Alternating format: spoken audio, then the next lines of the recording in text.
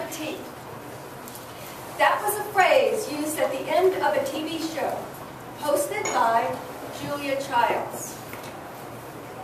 In 1963, Julia Childs was a pioneer in TV cooking shows. She introduced America to the art of French cooking. She was a character to watch as she demonstrated her personal tips and techniques for preparing food. Now today, I'm going to demonstrate my techniques for using these slicing devices. First, we have the egg slicer. Next, we have the tomato slicer. And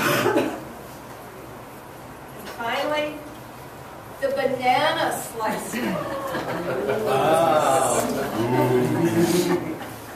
Let's begin with the egg slicer.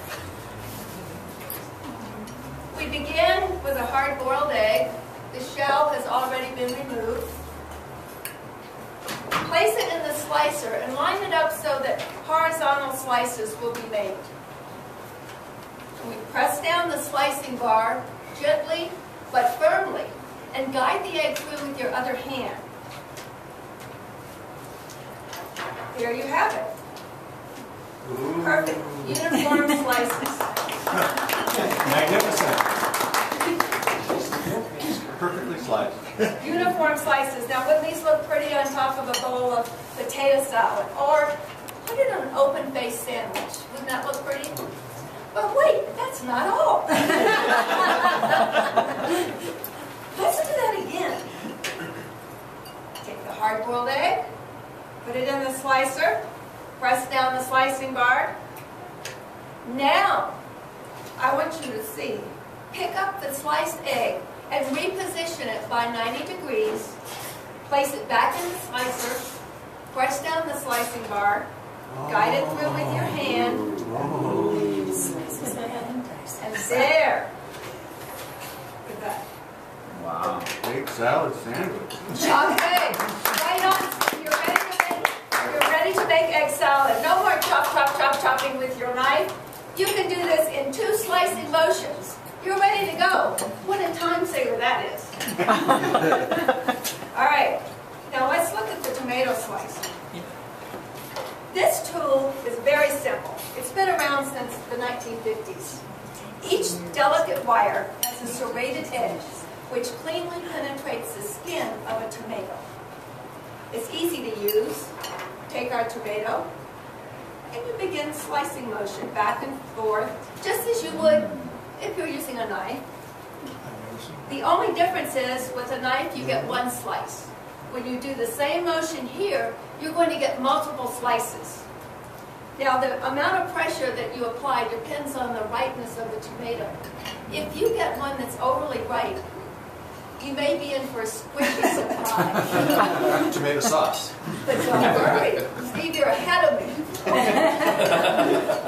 But you can just always toss that in a tomato sauce, right on.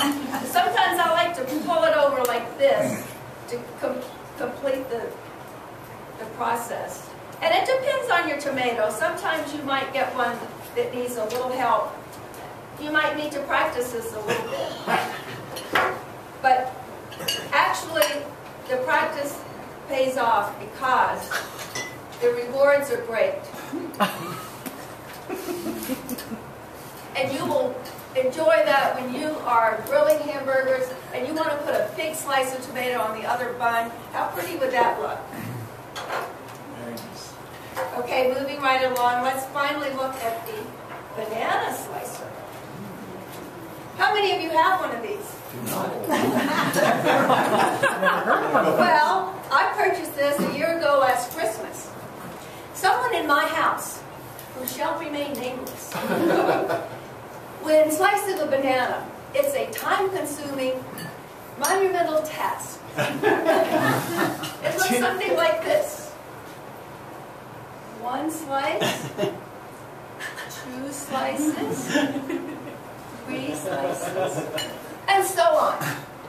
Now when I slice a banana, it looks like this. Wow. No problem. uniform slices. But who cares? We don't usually display banana slices because they turn brown. So, the thing about it is, though, I could have used one of these when my children were growing up. My kids liked a sandwich that was a favorite, made famous by Elvis. Peanut butter and bananas. Remember that? Really tasty. And when I would serve these to my two kids, invariably they would lift up the top slice of bread, and the smart one would say, "It's got more banana than I do." And I would say, "No, you each have the same number of slices." Then she would say, "But his are thicker than mine."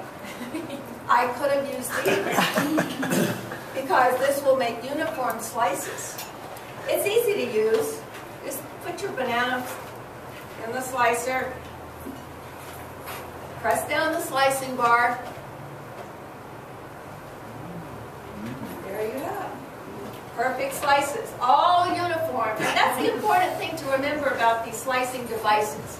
They produce uniform slices, they save you time, and best of all, they help you create beautiful presentations. So take a look at these. Perfect every time. Now, these are ready to just throw in a fruit salad. Or I like to put them on top of a stack of pancakes and drizzle syrup over them. Wouldn't that be great? That's what I do. So today I have demonstrated my usage of slicing devices. And I think no kitchen should be without these because number one, they save you time, they produce uniform slices, and best of all, they help you create beautiful presentations, such as this one. Yeah. How's that? Very nice. Until next time, bon appetit!